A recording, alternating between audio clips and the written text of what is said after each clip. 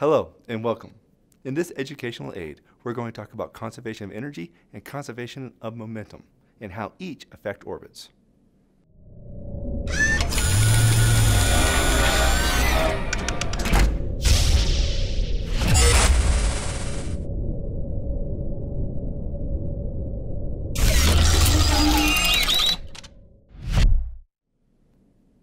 Let's start with conservation of energy.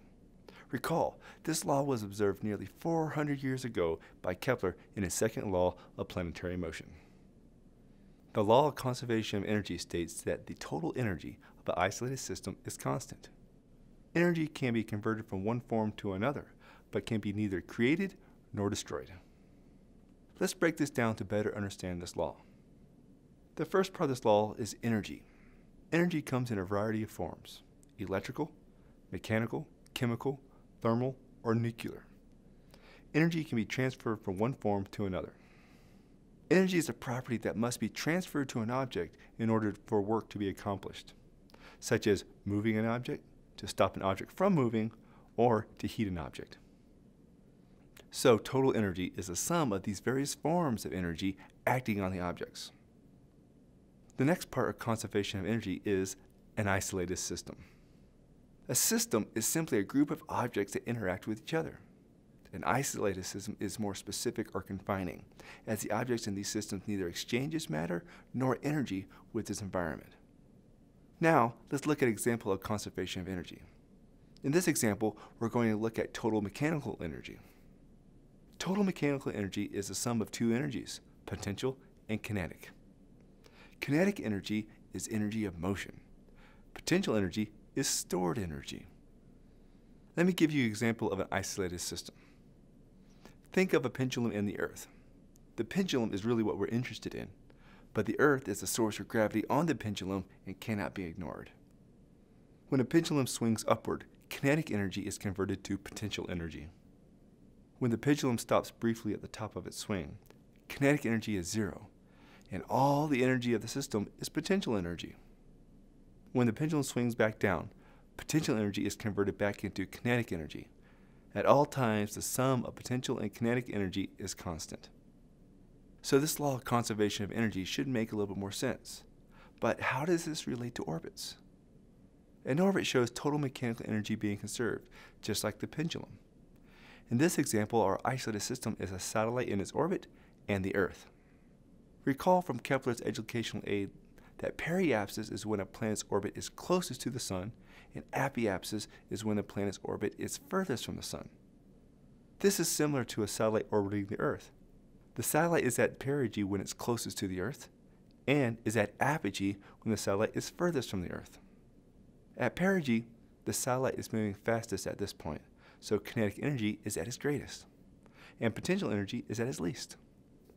At apogee, the satellite is moving slowest at this point, so potential energy is at its greatest and kinetic energy is at its least. Because of conservation of energy, the closer the satellite is to the Earth, the faster it's moving. And the further the satellite is from the Earth, the slower it is moving. At any point on the orbit, total mechanical energy is the same. Now, let's talk about conservation of momentum. Conservation of momentum says that the total momentum of a system remains constant or does not change. More importantly, because total momentum of our satellite's orbit does not change, our satellite's orbital plane is fixed in inertial space. Let's break this down so we can understand why this is important. Being fixed in inertial space allows us to have a reference frame relative to which motions have distinguished dynamical properties. More simply, being fixed in inertial space gives us a point from which we can determine and more easily visualize the characteristics of a satellite's orbit. This is seen in the classical orbital elements educational aid. To demonstrate this concept, let's start with torque. Torque is the relationship between applied force and the distance from the center of mass of the object. When a satellite is orbiting the Earth, the greatest force acting on the satellite is the gravitational pull of the Earth. However, this pull is in the orbital plane and in the direction of the center of mass, so the torque applied to the satellite in orbit is zero. But any out-of-plane forces apply a torque, such as J2 or out-of-line thruster firing. J2 is discussed in the Orbit Types educational aid. Since our torque is 0, the angular momentum vector cannot change direction. The angular momentum vector of the satellite is found similarly to torque. It is a relationship between the distance from the center of the Earth to the satellite and the momentum of the satellite. The angular momentum vector is perpendicular to the orbital plane. Because torque is 0, the angular momentum vector does not change. So the orbital plane must be constant, therefore fixed in inertial space.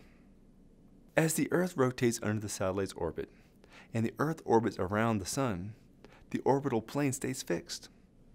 This fixed orbital plane allows us a point of reference to describe the orbit of the satellite. To sum up, conservation of energy tells us the total energy of an isolated system is conserved. The total energy is always constant. Therefore, as one form of energy increases, another must decrease. We saw this in the example of the satellite orbiting the Earth, which showed a constant trading of potential and kinetic energy. The higher the satellite is, the slower it goes. And the lower the satellite is, the faster it moves. Note that in this discussion we only covered total mechanical energy. There are other energies that affect orbits. Conservation of energy is this balance or trading of energies. Conservation of momentum shows that our satellite's orbit is fixed in space. It allows us to have a reference frame relative to which we can distinguish the satellite's orbital properties. Despite out-of-plane forces, such as J2, they are rather small when compared to the gravitational effect of the Earth. Therefore, our reference frame is inertial enough to allow us to characterize the satellite's orbit. We will eventually need to account for the long-term effects of these forces that we are ignoring.